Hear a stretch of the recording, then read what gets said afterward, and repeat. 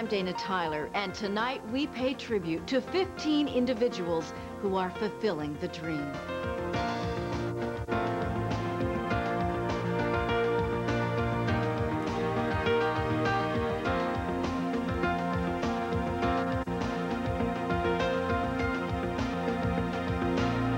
Fulfilling the Dream is sponsored by your Tri-State Toyota dealers. Toyota, I love what you do.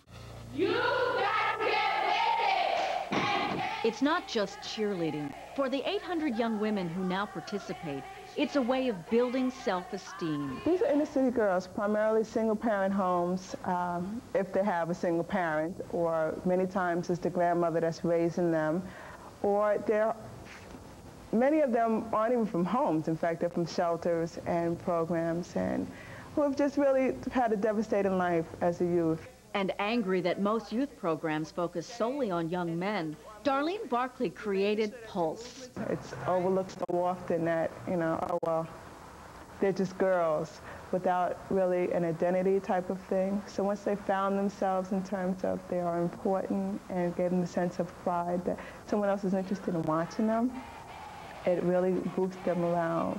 And it gave them an alternative to hanging around the basketball courts, rather, waiting for their boyfriends to finish playing, or hanging around, looking for something else to do.